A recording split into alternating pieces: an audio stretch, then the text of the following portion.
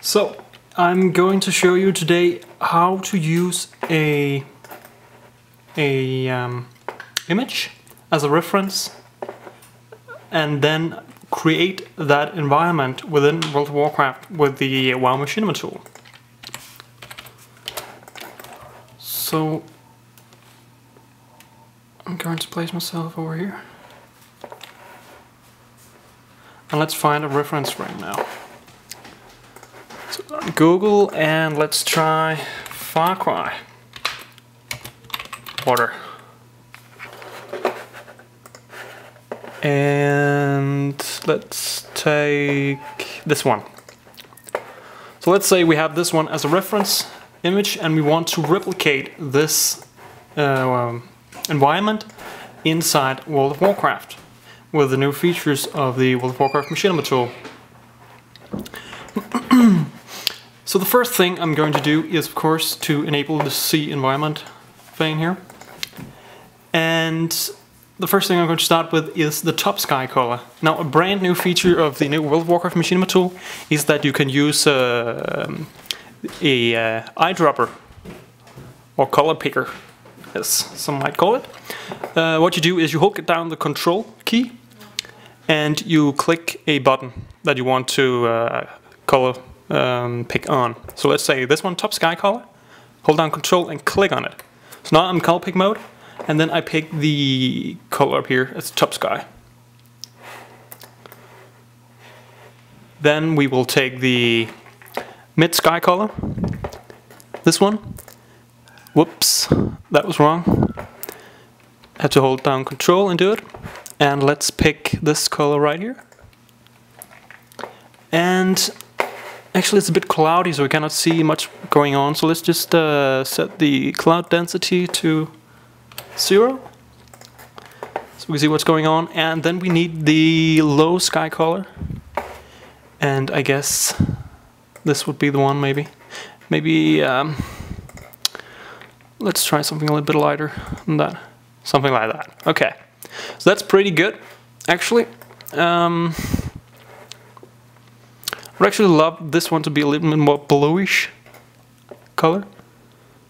Let's just put down the saturation. Oh, I cannot do that. Let's just try to pick another one from here. Something like that. Okay, maybe this horizon line is a bit too heavy. So what I can do now is the new slider we got here. It's screen glow, which allows me to take full screen glow, like the one inside the consume setting. There's this enhanced glow. It's the same feature, just with a slider.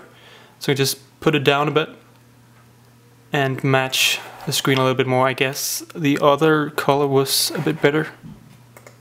Something like that. Okay. So now what we're going to do is put in some clouds. The cloud density, we put it to 1.3 maybe.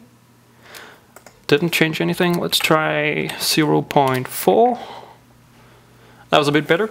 So now we have some clouds. Let's take the lightest clouds, or the most white ones. We'll take this one as a reference. Then we need the mid color, and we need the dark color. Just around here. So as you can see, it's a bit bright right now. It doesn't really look like the one over here. So what we can do is this new slider here, which allows me to change the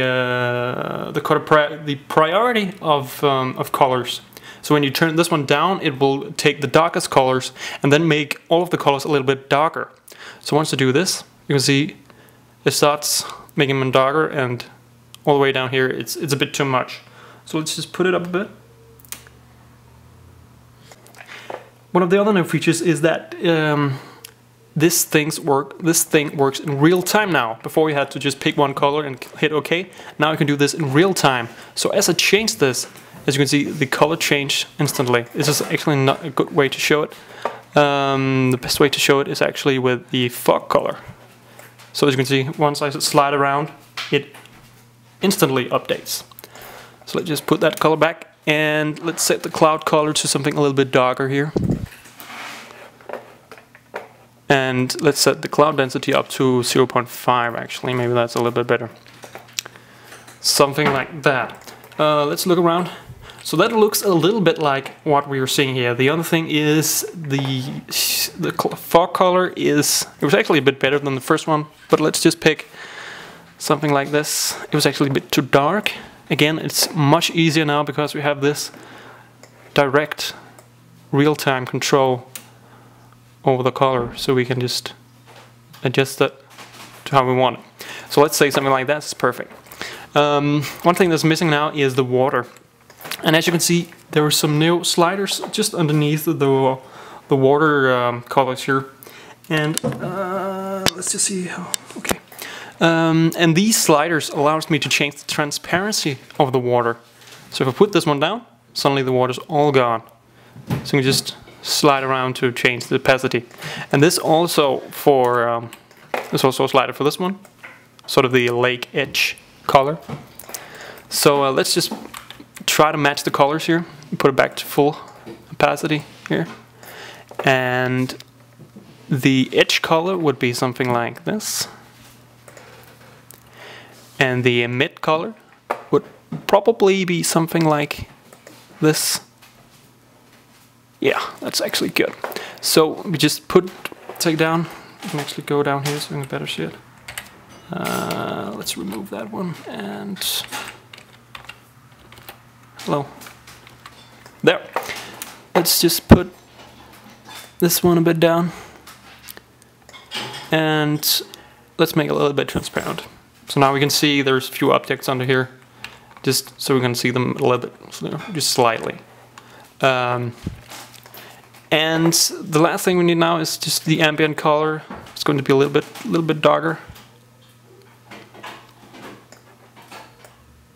Something like that. And one thing we can also do to reduce the amount of light is another new. It's the shader light, which allows us to just turn down the light of the entire scene.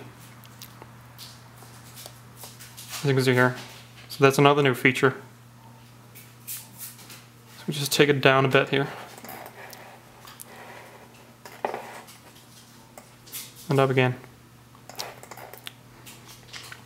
So that does look a bit alike, even though this is Far Cry with superior graphics, even though it's so many years old. So I guess that was pretty much it for the new features. Cloud density, screen glow. Yeah, that was something like that. So that was the easy way to match the colors of a picture. And with the new eyedrop/color picker thing, this is a lot easier. I've not added a save feature yet, but I guess I will go add a save feature for this one. Because also I have added a favorites feature for the normal environments. So if we pick an environment like this, just deactivate this one.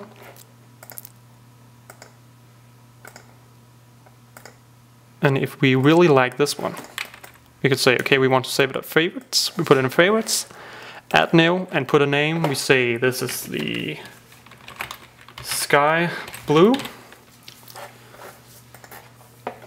Okay, so every time we go into the favorites button, we have a sky blue setting, so we can, set render spring, for example, or Dune Marath, or just the sky blue, which we saved, and we can remove them if we want to too. So, and the same counts for skybox. So if we want to add the death skybox or the stars or caverns of time, we can do that also. And this, of course, also is a good thing for the color picker, because if you have something like this and you want to match the colors of the skybox, we can always just go in here and take the fog color and just sample one of these colors here, and you get something that matches automatically. So it's a lot better for everything basically with this new feature.